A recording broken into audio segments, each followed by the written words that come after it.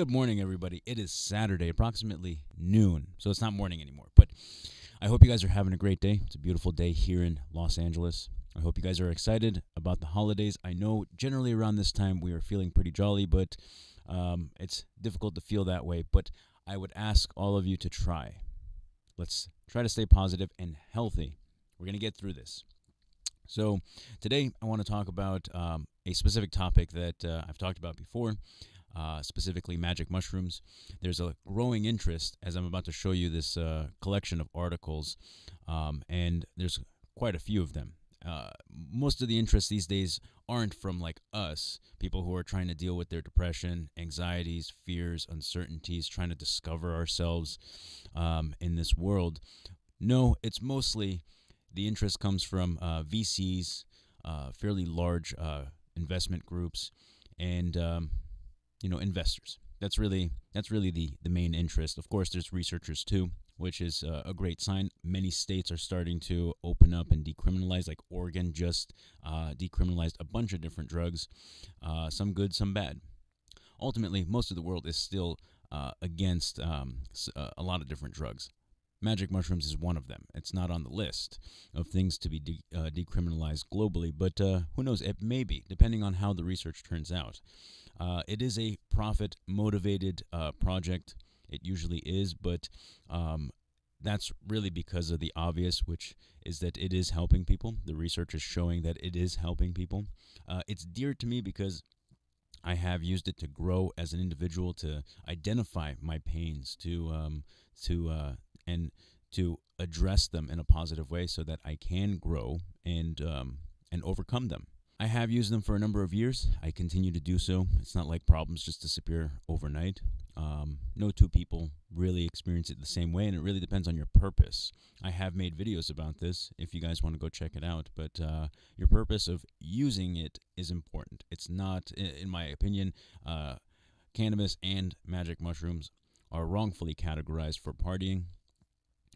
For the many years I've used cannabis, I can say that it's a great tool for self-reflection. When I look at the mushrooms, it's a great tool to identify your pains so that you can better understand them and deal with them. Both useful. In my opinion, incredibly powerful tools. Far better than taking prescribed medications that just mask the problems. You're not addressing them, you're masking them. And that's why I didn't go down that route. I mean, I was really not feeling great around 2018. I was really falling apart emotionally, and I can say that because I've overcome them for the most part and continue to work on it. That's part of this journey of life, is that it's not over. We have approximately 100 years of living. How do we want to live it exactly? So let's dive into it. Let me show you some of these articles that I have been following. Some of them are recent, some of them are from months ago, but all of them from this year specifically. There's many different media giants that cover it. These are from Bloomberg, just covering the business portion of it, the business interest in all of this. So from what I've seen, and I have read some of these, there's interest because nobody wants to miss out like they did in cannabis. As cannabis exploded, and as you can see from like these charts, Canopy Growth is a cannabis company out of Canada. On their day of opening up in the stock market, the volumes were insane. And people want that access. The investors want access to that before those types of volumes come in, because large institutions aren't in it yet. So when they do come in, you're going to see volumes just like this one. Prices spiking up and then a giant crash, because that's how the game works. So let's dive into it. Let me show you what I'm talking about. All right, so here we are to some of these search results. As you can see here, look at that. That's 14,000 results. There's so much news on it. CEOs getting involved. That's 2 weeks ago. Other companies getting involved. Who is this? MindMed, leading the recent surge in psychedelic stocks. Incredible. Psychedelics replace pot as the new favorite edgy investment. That is what I discovered about a week ago.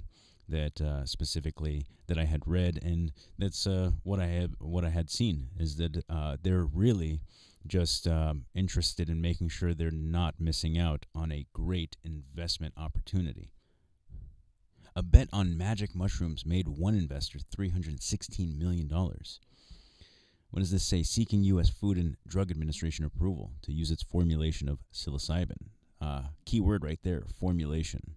It's that's what I fear, is that you have all of these interests and certain government regulations that really, I want to say that really just force companies to formulate something so that way they can patent and sell it, so that they can provide that transparency that it is in fact safe, it's been researched, but whatever they end up doing, I know that it's hardly ever in our benefit and mostly in their benefit. I see a direct, mirroring. I experienced the cannabis industry, from the beginning, when it was medical, and it was so much better. When I review the laws, I see that we had way better laws for the medical use versus the recreational. With recreational, we know who the winners are, and it did hurt a lot of people who started early on in that industry. And when I say mirroring, I see that in a very similar way happening to this new emerging industry as they continue to decriminalize and research and try to see how it can help people. Like I said, a lot of us who use this, we use it for depression, anxiety, stress, self-discovery, dealing with our fears, our uncertainties, our shortcomings, and we try to use it to understand ourselves better and grow from it. I don't know if that's that whatever they will formulate will encompass all those things. I know from experience, looking at science and how we've always kind of developed products, it's always been where when you try to duplicate something that nature does, it unfortunately falls short. That's what I have seen. There might be some out there that don't, but that's kind of what I expect here. If we try to formulate something with psilocybin that is considered FDA safe, and might come in capsule form or beverage form or whatever, I don't believe it's going to have the same type of effects, encompassing all those things I mentioned. Like whatever they make might help with depression, can't deny it, but can it do all those other things that I described? I did a video about my own microdosing experiences going back, and someone left a comment saying that it felt like as they continued to take them that it was like they were shedding this veil that's been clouding their life. And another person mentioned that the mushrooms actually do something very similar as they grow and mature, and they're doing it to our own brain as well when we take them. It's fascinating. So that's what I mean by encompassing the entire experience, is that they might be successful in dealing with one or two things, but whatever they develop, it's not going to be like what we're used to. We'll eat caps and stems. This is something that's grown, whereas they're going to go ahead and find ways to take certain chemical attributes and put them into a capsule or a beverage or something of that nature.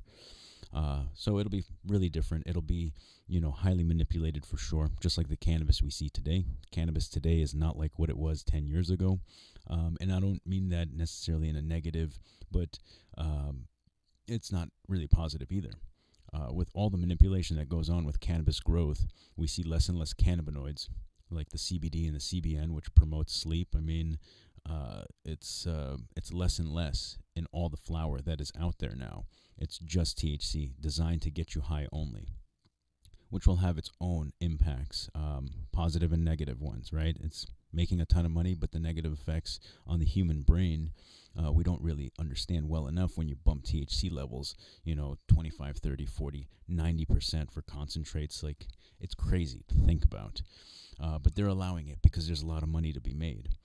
On the flip side, the pharmaceutical industry is a $70 trillion industry, and all of these investors are looking to be part of that disruption. They want a piece of that. And we're seeing that these things do work.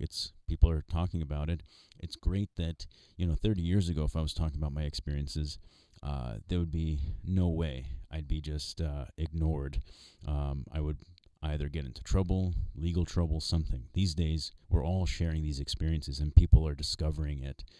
That's why it's so important to me to talk about it, that people understand, like, you don't necessarily have to buy whatever is being prescribed or being developed. If you can find a way to grow it or go to cultivators, that's the best thing to do. Like I said, in the cannabis industry, a lot of cultivators, a lot of people from the beginning got hurt with these recreational laws. They were able to participate, and then all of a sudden they're not allowed to participate because they don't meet certain standards that were just established at that very point. The weed we get now in stores, though it's very strong, it's not what I'm looking for. So I use, cultivators, private ones.